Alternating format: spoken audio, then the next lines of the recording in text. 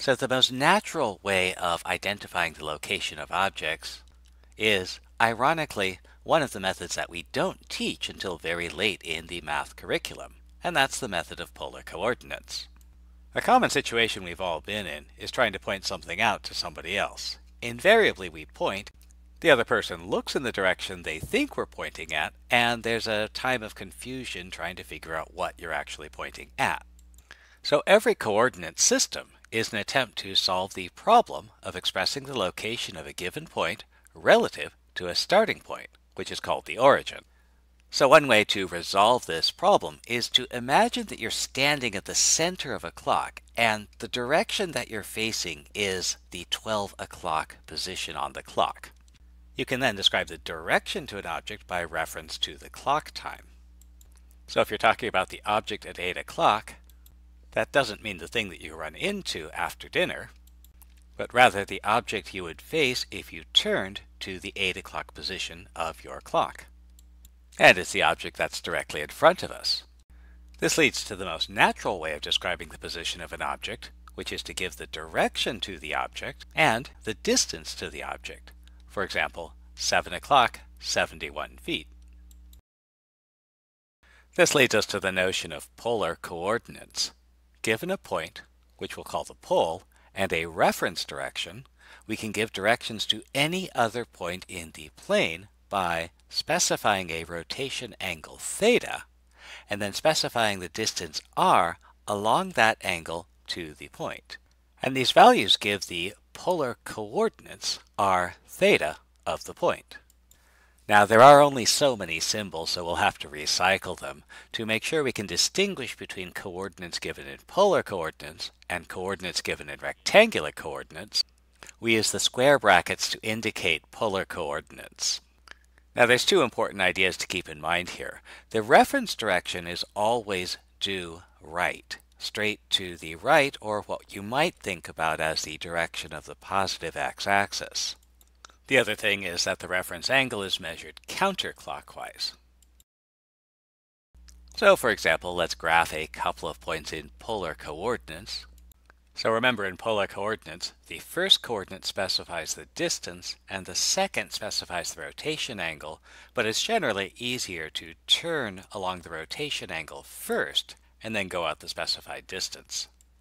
So for this first point, 1, 0, we're going to turn an angle of 0, which is to say don't turn at all, but then go out a distance of 1 unit. To get to the second point, we're going to start at our pole, we're going to turn an angle of pi over 2, and then we're going to walk out a distance of 2 units. And for our third point, we're going to start at our pole, we're going to turn an angle of 3 pi counterclockwise. So remember, 2 pi takes us once around, and that extra pi is going to take us halfway around. So this is 1.5 turns around. And we'll walk out a distance of 1 unit. Now it's possible for either the angle or the distance to be negative, and with an angle that just means we're going to measure clockwise, and with a distance, rather than walking towards someplace, we're going to walk away, we're going to walk backwards. So for these points, so again we'll set down our pole and reference direction. For this first point, we'll turn an angle of pi over 6, and now we need to go a distance of -2. So let's put in a little reverse path, and we'll go 2 units back along this path. For the second point, we'll reset our reference angle. We'll turn through an angle of -pi over 4, that's pi over 4 clockwise, then go at distance 3 in that direction.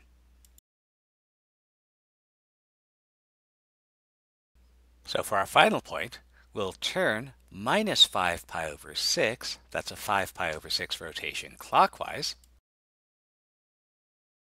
We'll need to back up, so we'll put in that backward path, and then we'll go distance 2 along this backwards path. We can also construct the graph of a polar equation. So for example, if I want to graph the polar equation r equals 2. So the problem of graphing this is not essentially different from the problem of graphing an equation given in rectangular coordinates. We need to find values of r and the associated values of theta. And we might reason as follows. We already know what r is, so let's find some values of theta. So suppose theta is 0, then r is going to be 2. If theta is pi over 4, r is going to be 2.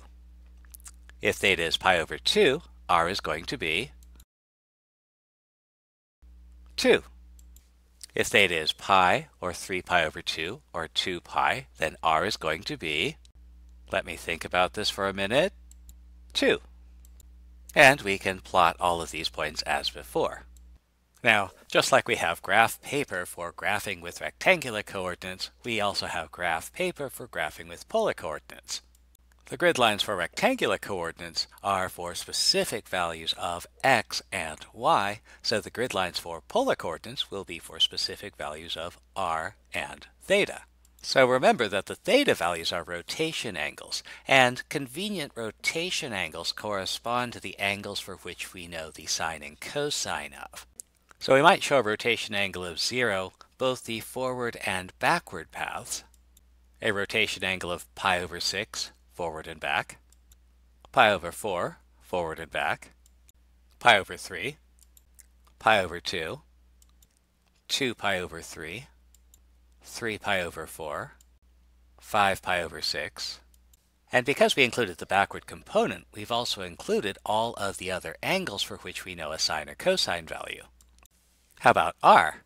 Remember that r represents the distance from the pole. So if r equals 1, we've gone a distance of 1 from the pole. That describes a circle of radius 1. R equals 2, r equals 3, r equals 4, r equals 5. Remember, the pole itself is our reference point. We might not have it as part of our graph. And this gives us some quick and easy polar graph paper. So now we can try and plot our points. At a rotation angle of 0, we go out 2 units. At a rotation angle of pi over 4, we'll go out 2 units. At a rotation angle of pi over 2, we'll go out 2 units. At a rotation angle of pi, or 3 pi over 2, or 2 pi, we'll go out 2 units. And since we're always going out 2 units, we'll always maintain this 2-unit distance from the pole. And so our graph will look like a circle of radius 2. How about the polar graph theta equals pi? And again, this time we might observe that since we know the value of theta, let's pick values for r. So if r is 0, then theta is pi. And if r is 1, then theta is pi. And if r is 2, then theta is pi. And likewise, if r is 3, 4, or 5, we get a whole lot of pi. So again, we can graph these point by point. So we could put down our polar graph paper. At a rotation angle of pi, we go at distance 0. At a rotation angle of pi, we go at distance 1.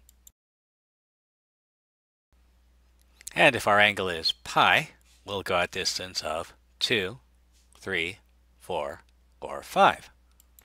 And in fact, as long as our angle is pi, we'll go at any distance we want. So we end up with a graph that looks like